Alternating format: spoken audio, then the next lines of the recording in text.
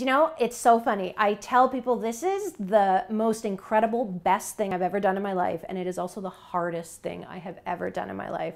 I have learned so much in the last year. Chantal Ingram, owner of Flourish Bask, just celebrated her small business's first anniversary this week. I always say I celebrate the art of entertaining. So by art, I mean the sort of pretty and practical tools that you need for entertaining. So not only do we have everything to make cocktails, everything for the home bartender, but we also have charcuterie boards and cheese knives and candles. I really believe in retail. I believe in bricks and mortar.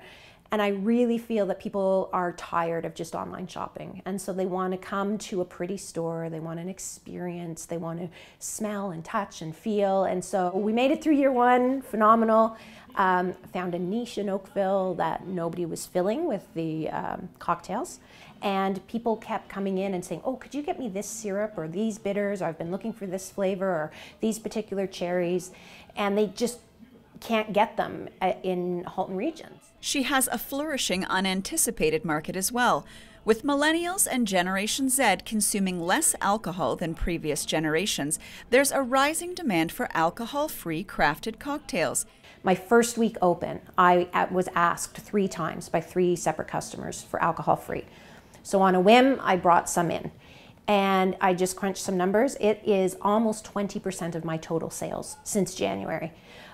People are switching to alcohol-free for so many reasons. They say that it is the fastest growing segment of the cocktail industry internationally, so across the world. The quality of the product is far superior than it ever used to be. So this isn't grocery store sparkling grape juice. This is true sparkling wine made in the champagne style that tastes like champagne.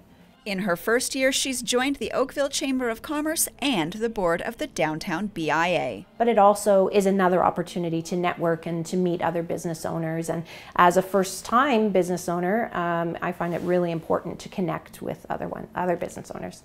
After her first successful year, she's still driven by the positive effect she can have in her customers' lives. It's all about encouraging people to use pretty things every day.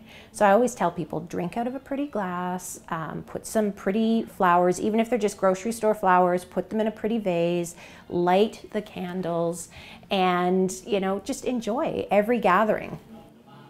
Reporting for Halton News, I'm Nikki Wesley.